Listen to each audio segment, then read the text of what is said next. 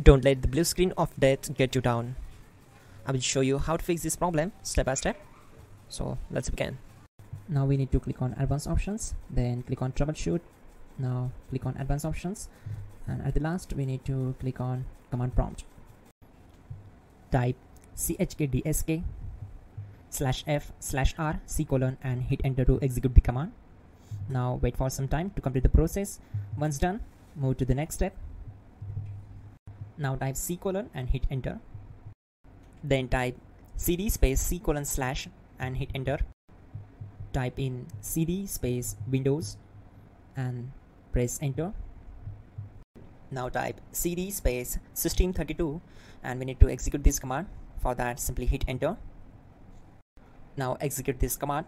Type cd space config and simply hit enter. Now type md backup and simply hit enter. Now type copy space *** space backup and hit enter.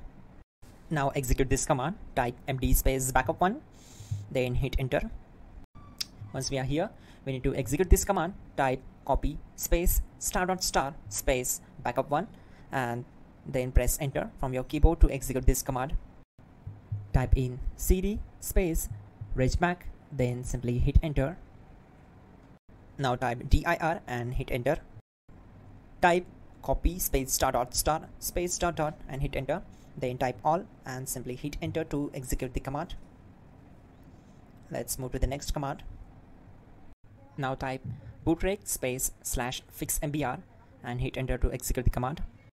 Now type in bootrec space /fixboot and simply hit enter to execute the command. Now execute this command. cd space c:/. Now execute this command. Type cd space Windows /system32/config/regback, then simply hit enter to execute this command. Now type this command bcd edit space /export space c:/bcd backup and hit enter. Type cd space c:/ and hit enter. Now type md space boot and hit enter. Type cd space boot and simply hit enter. Now execute this command. Type md space bcd. Now execute this command.